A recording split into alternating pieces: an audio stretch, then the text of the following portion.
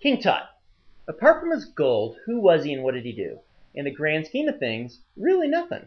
Of course, today, King Tut's the most memorable pharaoh, but this is simply because his tomb was found very much intact, not because of innovations or battles fought during his rule. King Tut, or Tutankhamun, became a pharaoh in 1333 BC at the age of 8, so he's a lot older than Jesus.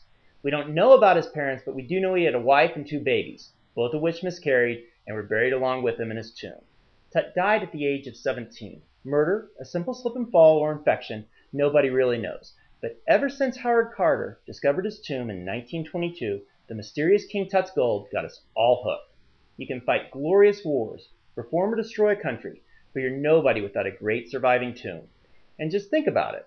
If Akhenaten's tomb was left unlooted and undisturbed, this MinuteFact could be about King Ankh.